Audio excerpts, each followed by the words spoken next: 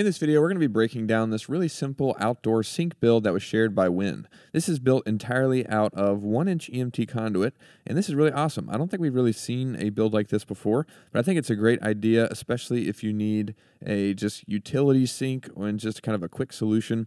And this is really awesome, and it's made, like I said, with 1-inch EMT conduit, and then the fittings that are holding the pieces of conduit together are from MakerPipe, which is our company. We manufacture those steel clamps in South Carolina here, and then ship those all over the country. But here we can see it's just a simple frame, and it's just supporting a metal sink that he's got here. And basically he just customized the dimensions to fit the sink, kind of the lip of the sink exactly. So the whole thing just kind of sits and rests down in there and looks like a really awesome solution. And this is just really cool. So let's just break down this frame. We'll go through and we'll talk about the conduit and connectors and everything like that as we go through it. And here we got the main frame. It's really just one big rectangle. And basically, to make a rectangle like this, it's pretty simple to do using a specific connector from the MakerPipe system. And that would be the 90-degree connector, which is being used in all 4 of the corners here. We can see, can't really see those back ones, but it's the same connector. It's just the 90-degree connector. And that allows you to basically have the vertical piece of conduit that runs continuously through it.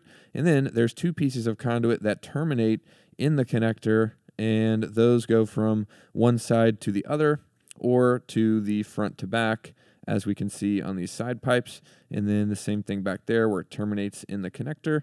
And then it's going to be the same thing up here where you've got the piece that terminates in the 90, goes to the other side and terminates in that 90-degree connector on the other side as well. Same thing back here, terminates, and then there's a piece in the back that goes from one side to the other and then front to back here as well. Oh, and I didn't put the one back here, front to back, or side to side rather. And then of course the 90-degree connectors back there. So really 8 90-degree connectors to make this main rectangular frame.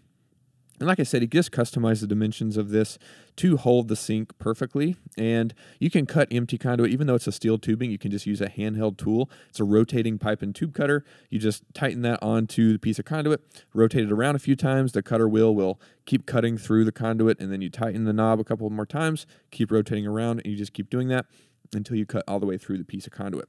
And you can customize dimensions. We've seen people make ginormous things, make really small things. That's the beauty of building with conduit and connectors. You can customize the dimensions really easily and make whatever it is that you want to make, just with those custom dimensions.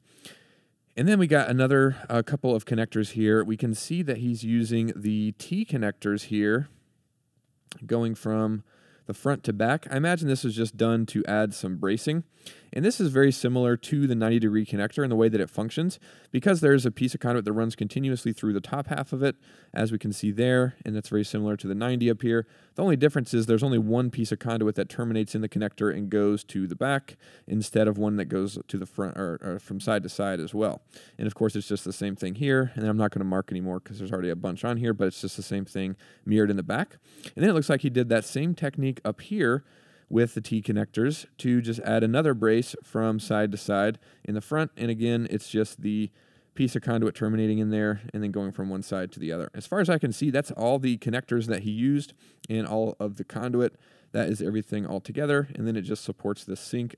And then of course, it doesn't even have any plumbing, it looks like, for the kind of the out or the exit of the gray water. Looks like it just goes down into these buckets, which is nice and simple. Then it looks like there is some plumbing and some different things here for the actual water that comes out of the sink. But a really nice solution for an outdoor utility sink. You could do the same thing indoors if you wanted to as well, and you don't have to sink a lot of money into it